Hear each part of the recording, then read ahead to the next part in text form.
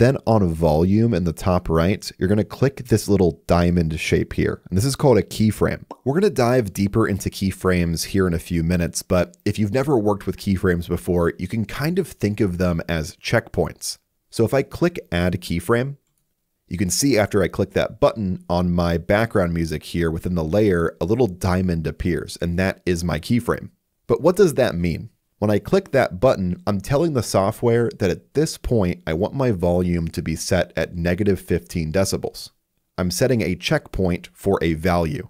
And the end result that we're looking for is to make our audio get louder. So in order to achieve that, we have to set another keyframe.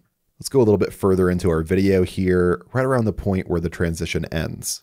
And now I could click add keyframe again to set another keyframe. But since I already did that earlier, if I just simply adjust the volume and make it louder, the software is going to automatically create another keyframe. We can see that happening down here. And now our audio has gotten louder again.